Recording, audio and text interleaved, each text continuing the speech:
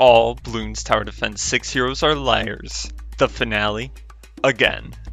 Today, we're going to be looking at the new hero, Geraldo?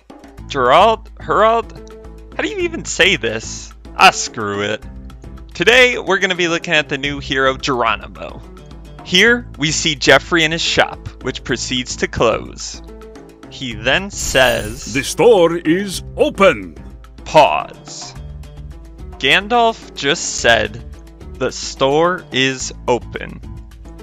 But if we look at this picture here, we can clearly see that the store is in fact not open. It's actually closed. Therefore, Gilgamesh is a liar who deserves to be thrown into a dumpster, into a garbage truck, and left to rot in a landfill like the lying piece of trash he is.